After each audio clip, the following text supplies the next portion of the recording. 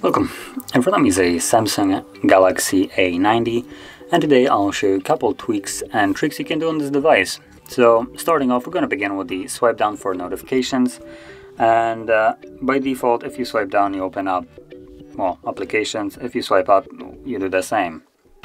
So one of those is, in my opinion, a little bit redundant, and we can thankfully switch it to swipe down for notifications. So let's hold our finger on the display anywhere where you don't have any kind of icons or widgets, then go to the home screen settings, and you should see swipe down for notifications. Toggle this on, and now if you swipe down you can see that it opens up notifications, and you can swipe it down from really far down and it will always pull it down as long as you have enough room to just flick down basically. And I can also extend it from here, so fairly nice. And still, to access the app tray, I just swipe up. And moving now to the next one, to make the display a little bit cleaner, it's going to be the gesture navigation. Now it looks like by default it comes with the buttons at the bottom, which to me is a little bit outdated, but if you like it, that's completely up to your preference. If you want to change it into gestures though, what you want to do is go into the settings, then go to display, not where I just clicked, display, there we go, and then let's see, home screen, actually not home screen, where is it? Navigation bar, there we go.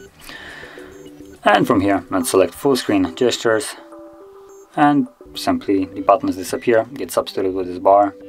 Now if you never used this before, quick way to, well, I'll show you how it works. Swipe up to go home, swipe up and hold to go to recent, and then swipe from the sides to go back. As you can see, when you go back it shows you the arrow on the side.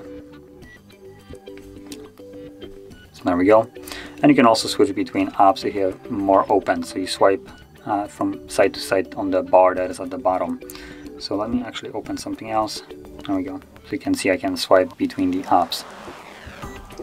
Fairly nice.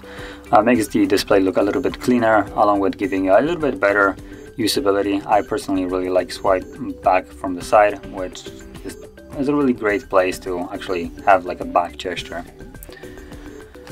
Now moving on to the next one, it's going to be the screen mode, and this is just going to allow you to change the colors of the display. So if for instance the oversaturated vivid mode that is set by default doesn't really suit your preference, you can go under the display, screen mode, and change it for instance to natural, which will be a little bit more toned down, or a lot more toned down.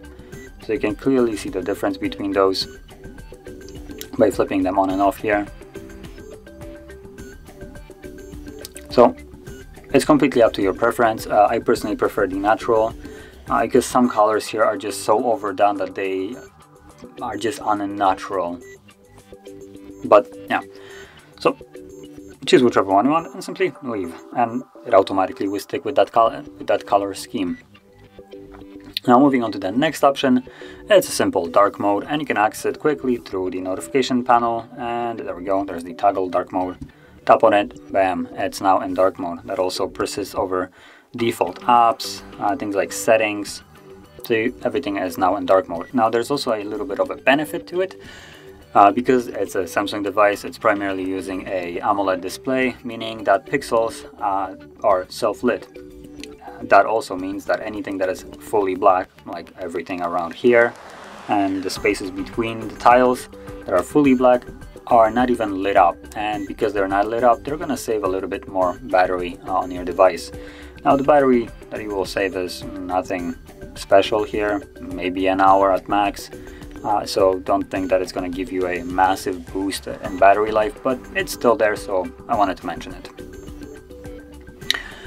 And moving on to the next option, it's called sensors off, and this is one that is fairly hidden.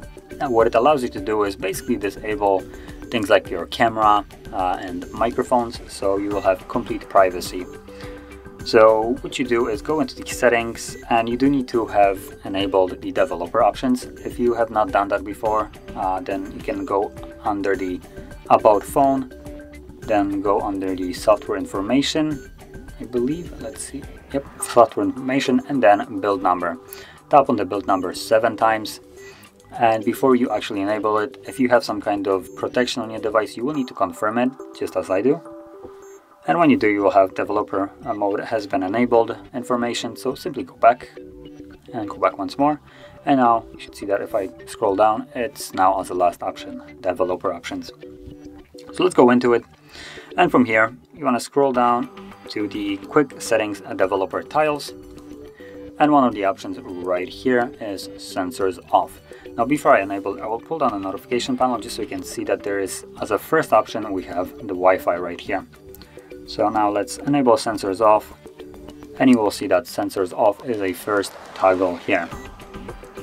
And before I toggle it on, I will open up camera, so you can clearly see the camera is working right now. Also front, right, cool. Now I'm not going to really go into the microphone, it's kind of pointless, but there we go. So now if I toggle sensors off, you will see that the camera doesn't even want to open now. I can close it, oops. Just close everything and try to open up camera, but you can see it just keeps crashing. Now if I were to disable this and open it up, voila, it works perfectly. So this basically cuts out communication for the device to the camera and microphone, and basically the phone is not able to spy on you if you're really worried about that one. Now there's also a little bit of a downside to this. If someone calls you, you will need to disable the sensors off mode either before you pick up or after you pick up, otherwise the person that is calling you won't be able to hear you. So just a little heads up there. But that being said, this would conclude all the tweaks and tricks I wanted to share. And if you found this video helpful, don't forget to hit like, subscribe, and thanks for watching.